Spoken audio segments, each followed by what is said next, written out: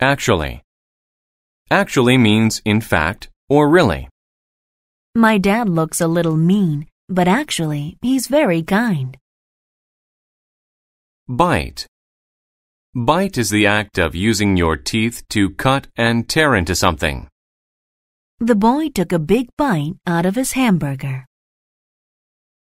Coast. The coast is the land by an ocean. I stayed on the southern coast of Australia. Deal.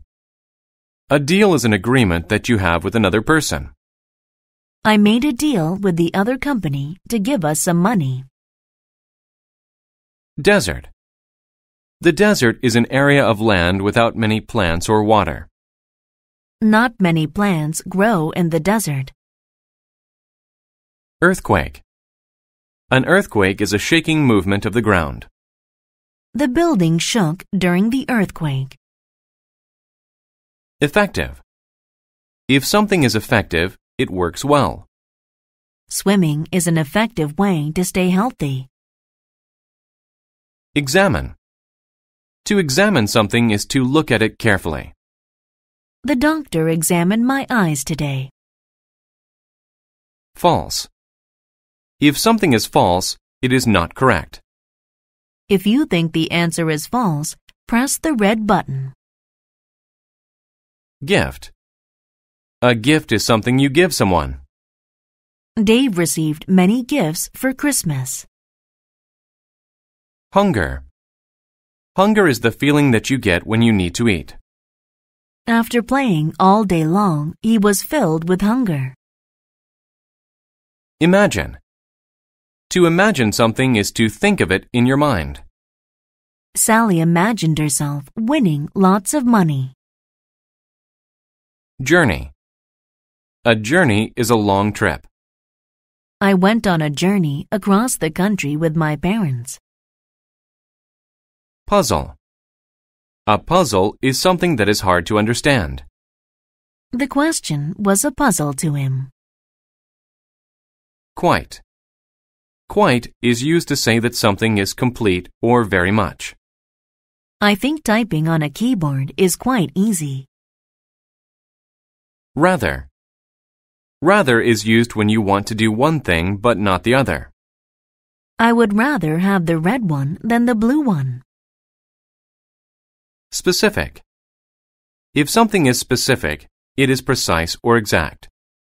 Please choose a specific place on the map. Tour. A tour is a short trip in which you see many sights. I took a tour of Asia and Europe. Trip. A trip is a journey to a certain place. Ken took a trip to the city yesterday. Value. If something has value, it is worth a lot of money. Matthew found a treasure of very high value.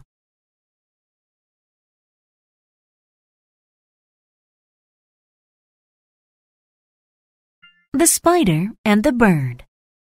There was once a very big spider. If a bug got into his web, he would examine it.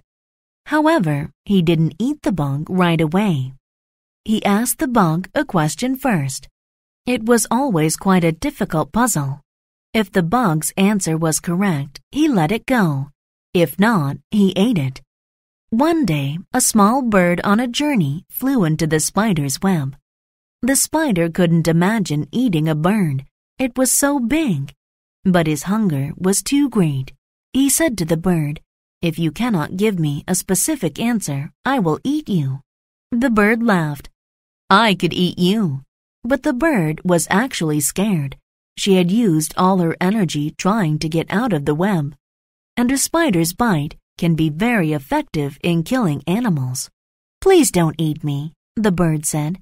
"I would rather make a deal with you." "Okay," the spider said. "If your answer is right, I will let you go. If not, you must give me a gift. It must be something of great value." The bird said, "You can pick anything you want to eat. I will find it for you." The spider agreed. "Where can you take a trip to the coast, the desert, and the mountains at the same time?" the spider asked. The bird asked, "Does this place have earthquakes?" But the spider did not say anything. "I can see those places when I fly. Is the sky the right answer?" "False," said the spider. "The answer is Hawaii. Now you must find some bugs for me." The spider climbed on the bird's back. They flew and ate bugs together. They took a tour of the forest. Then the bird took the spider home. From that day on, they were friends, and they never tried to eat each other again.